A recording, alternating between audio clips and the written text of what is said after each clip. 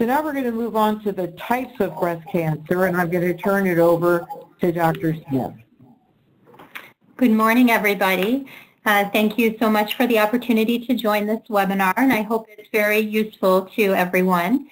I'm going to go through some of the more medical parts of this presentation, and really both the medical part and the taking care of the whole person, the parts that Lily is reviewing, really go hand in hand, and having a whole holistic approach to breast cancer care is really what we think is best.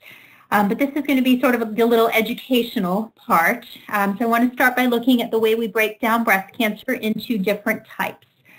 Breast cancer can be classified in many different ways.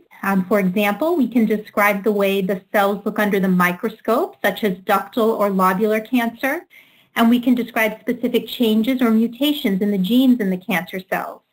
We can also describe whether the cancer is due to an alteration in a specific gene that you may have inherited from your mother or father, such as a BRCA1 or 2 mutation.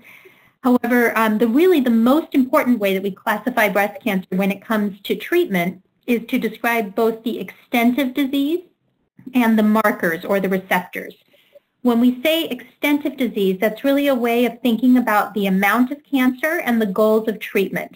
Breast cancer can broadly be grouped into early stage and advanced or metastatic, and this webinar is focusing on advanced or metastatic breast cancer. Within the category of metastatic breast cancer, another important factor that we think about is what parts of the body are involved. Common sites of metastasis include the bones, the lungs, the liver, lymph nodes, and brain. And when breast cancer spreads to another part of the body, like those that we just reviewed, it's still breast cancer. For example, breast cancer spread to the lungs is breast cancer and not lung cancer. So let's talk a little bit about the markers. These are receptors or markers. They're specific proteins or genes that cancer cells may express, and we can quantify them in a sample that we analyze in the laboratory. Two very important ones are the hormone ones, and those are the estrogen receptor and the progesterone receptor, and those are receptors for the female hormones, estrogen and progesterone. We know that hormones can attach to the receptors inside cancer cells and stimulate growth.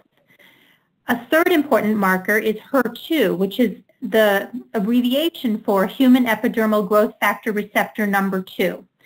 HER2 is on the surface of cancer cells, and if turned on, can cause cells to grow and divide. And some breast cancer cells either produce too much of it or have too many HER2 genes, and those are the breast cancer cells that are considered to be HER2 positive.